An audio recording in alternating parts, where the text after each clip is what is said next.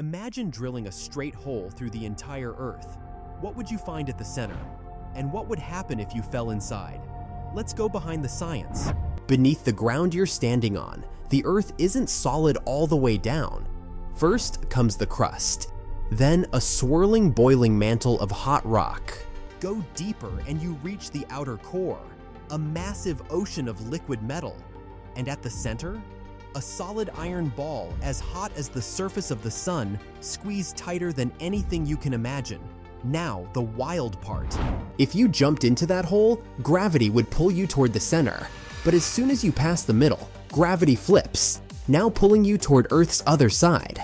You'd swing back and forth like a giant pendulum until you slowly come to rest right in the center, floating weightless in total darkness.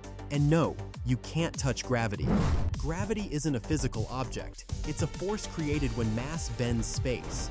More mass means more pull. Earth's center is not empty. It's a super hot metal heart that generates our magnetic shield and protects all life. Mind-blowing, right?